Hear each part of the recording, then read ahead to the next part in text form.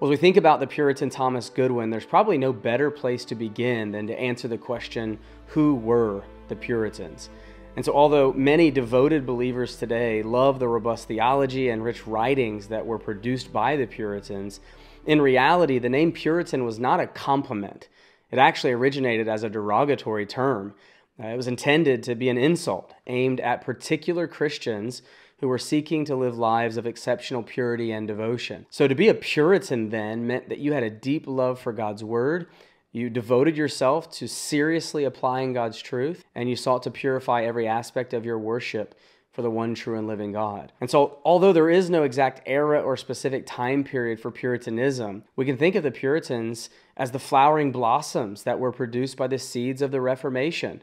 So following in the footsteps of reformers like Luther and Calvin, the Puritan era is most predominantly identified with those Reformed Christians who lived in England during the 16th and 17th centuries. And yet, as we know, their influence is immeasurable, stretching on even to our present day, not the least of which being the influence of Thomas Goodwin.